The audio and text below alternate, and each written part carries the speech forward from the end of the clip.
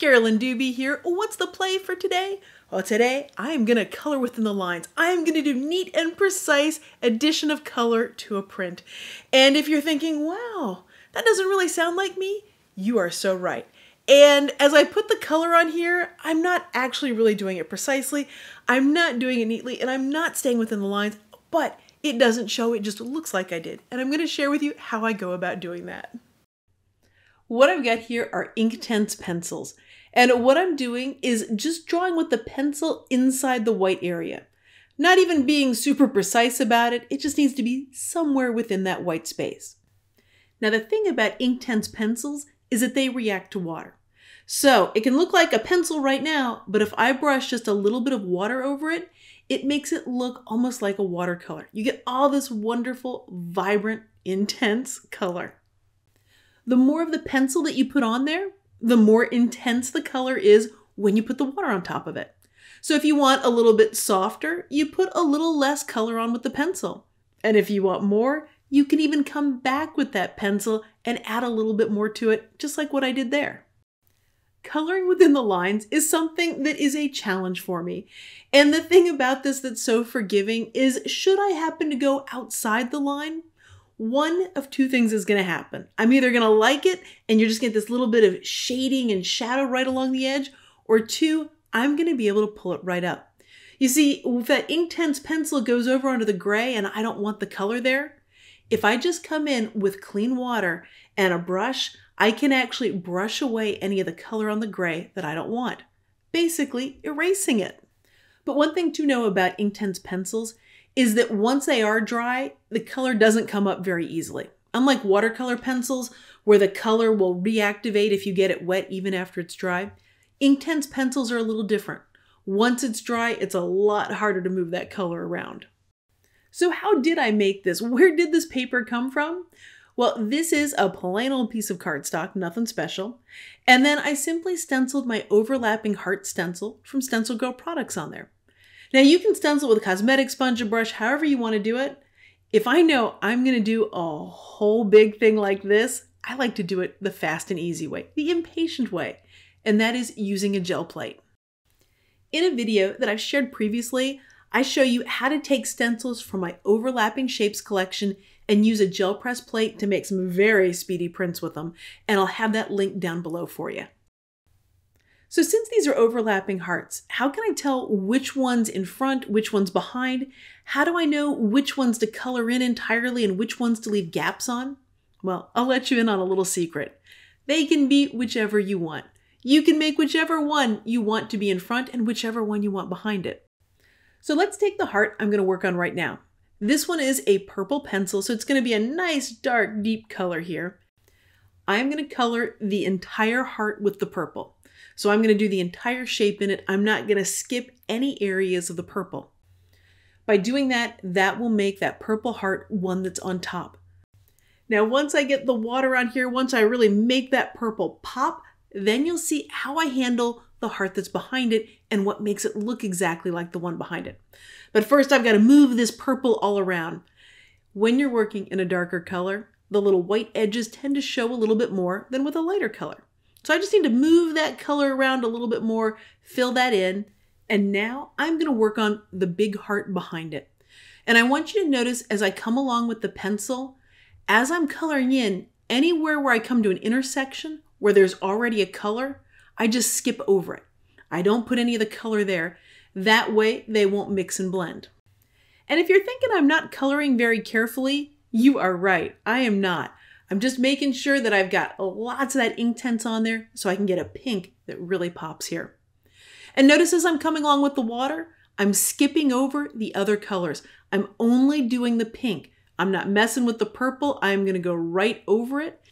And that is what makes it look like that purple one is in front of the pink one. Now, if you're thinking, wow, this is going to take a lot of planning and thinking about which one's in front and which one is where, I'm going to let you know that I don't think that hard about it. I just know that whichever one I fully color in, that's the one that looks like it's on the top. So let me show you what I mean as I go down and do the next heart. And I'm loving that pink so much, I think I'm going to use that pink down here on another one.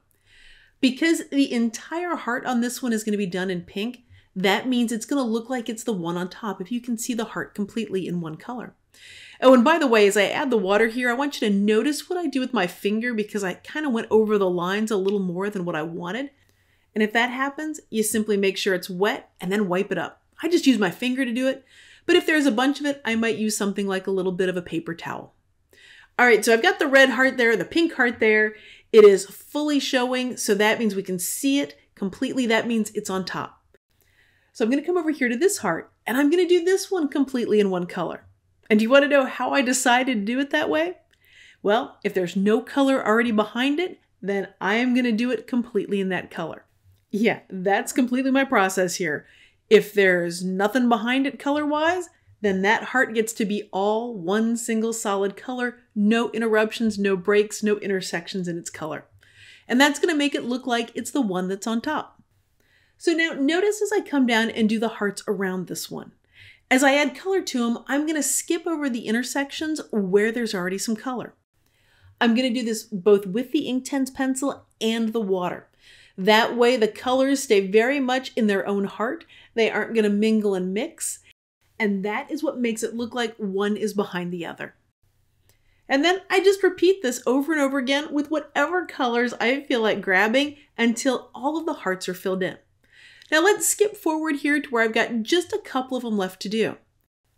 These two hearts are going to look like they're behind other ones because I'm not going to do the entire heart in that color. Like I'm not going to do orange over the whole thing. I'm going to skip over the intersections where there's blue or red, both with the pencil and the water, so that way it looks like it's behind the blue one, behind the red one. Now this isn't carefully planned. I didn't think this orange one must be behind the others when I started this. I just grab pencils and fill stuff in, and some will naturally end up in front of and some will naturally end up behind others. When I started this, the intention is that I would make some colorful hearts here to put onto a quick card, to be able to just cut a rectangle out of this, turn it into a card so I could send it off to a friend. And the plan is starting to shift now because with all of those colors, I realized I want another layer on here. I want to put a little something more on it. But in order to get that layer on, I'm going to need this to be completely dry. So I let this dry and then I came back and I brought in a pen. I'm going to use that pen to do some very little scribble journaling inside each one of these hearts in each area of color. The writing that I'm doing, I am actually thinking about my friend. I'm thinking about our friendship. I'm putting those ideas in there. I'm writing it in there. But if you feel like, wow, I can't quite read what she's writing, never fear. Neither can I. I'm not worried about punctuation. I'm not worried about grammar. I am just getting those feelings, those thoughts onto there. And the other thing that's a little extra tricky about this is how many curves there are to this. To make it go around the heart and stay in that narrow area, you'll notice that I'm turning the paper a lot. And I highly encourage you to do that when you're doing it. Make that paper work for you. Let it move instead of you having to twist yourself into a pretzel to go around those curves. And you'll notice that I was just at the top of that green heart, and now I'm going to come down to the bottom. Yep, I didn't do it continuously. I'm doing it out of order, simply because it's what's most comfortable as I'm turning the page. And that's the cool thing about scribble journaling. It's not like there are a bunch of rules you have to follow. You can do it any which way you want. So as I was finishing up the scribble journaling, I realized I have a little bit of a quandary. My plan was to cut part of this up and turn it into a card to send to a friend. But I'm loving the whole thing. I don't want to cut it up. So I'm sitting on the fence, whether or not I just want to put a mat around it and give it as a gift, or do I want to make one really big card the size of a piece of paper and send that to her? And hey, if you want to help me decide, let me know in the comments which you think I should do. Should I put that mat around it and give it as a gift to her? Or should I make a really big card and mail that to her? And I really appreciate your help because I am truly sitting on that fence. And I also appreciate that you spent this time here. Thank you so much for joining me for today's play. I really appreciate you being here. And if you've enjoyed this video, if you've had fun, you found it useful, I'd so appreciate it if you gave it a thumbs up. And of course, if you want to see more of my videos, hit that subscribe button. That way you'll know as soon as I've got a new video out. Thanks for letting me be a part of your colorful journey.